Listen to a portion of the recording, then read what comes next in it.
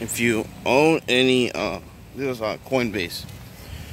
If you own any of the USD coin, it's going to change from 1.25 APY to 0.15 APY starting tomorrow, June 3rd, 2020.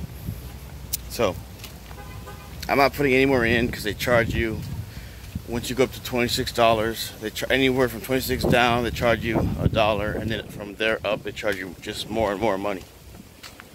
So they're charging you more and more just for putting in coins. So I'm gonna definitely not put any more money into the USD coins.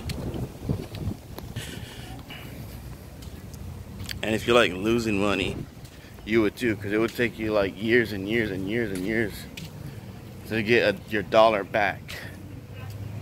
Because 0.15 is 15 cents on the dollar per year. APY is annual year. Oh, they got this side block right here. So it's annual percentage year. Annual percentage per year. That's how much you're getting.